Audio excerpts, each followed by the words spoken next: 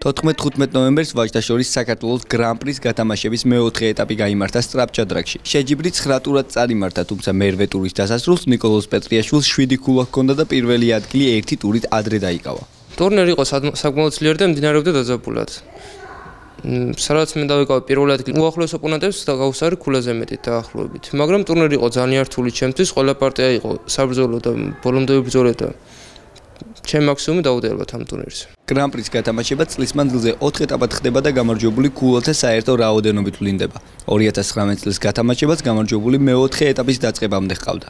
გიგა ყופარაძემ სერიის მოგება პირველ 3 ეტაპზე ნაჩვენების შედეგით შეძლო და სწრაფი ჭადრაკის მსოფლიო ჩემპიონატის საგზურის წინასწარ მოიპოვა. მიუხედავად ამისა, მან მეოთხე ეტაპზეც მიიღო მონაწილეობა და სწრაფ ტურნირში მეორე ადგილი დაიკავა.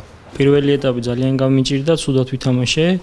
შემდეგ ორ ეტაპზე საკმაოდ კარგი შემადგენლობა მონაწილეობდა და რავით წარმატებასაც მივაღწია მარტივად მოვიგე ორივე. ეხლა ვემზადები მსოფლიოსთვის, რომელიც დეკემბერში გაიმართება. ჩემი მთავარი ამოცანა რაც შეიძლება კარგი შედეგები ვაჩვენო და ნახოთ რა იქნება ეს კარგი შედეგი. საპრიზო ადგილის დაკავება შეძლო ასევე ირაკლი ახვლედიანმა. სწრაფი ჭადრაკის მეოთხე ეტაპზე მან მესამე ადგილი დაიკავა. ახვლედიანმა მთლიანობაში გრან-პრის გათამაშების მხოლოდ 2 ეტაპზე იასპარეზა. საკმაოდ კარგი შემადგენლობა იყო.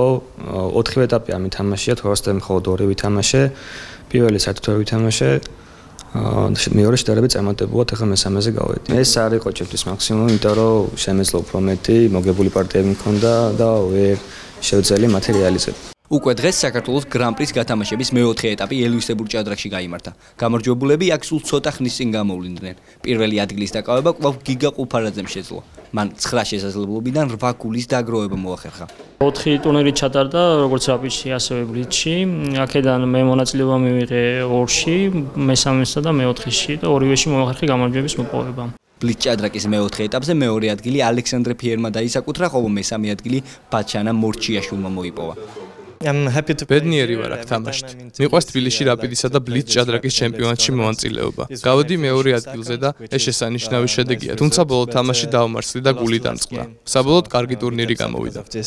2019 წლის გრან-პრის სერია ვაჟთა შორის ამით დასრულდა. 18 ნოემბერს კი სერიის ბოლო, მეოთხე ეტაპი უკვე ქალთა შორის გაიმართება. აღსანიშნავია, რომ ქალთა შორის გამარჯვებულებს სწორედ მეოთხე ეტაპის შედეგები გამოავლენს.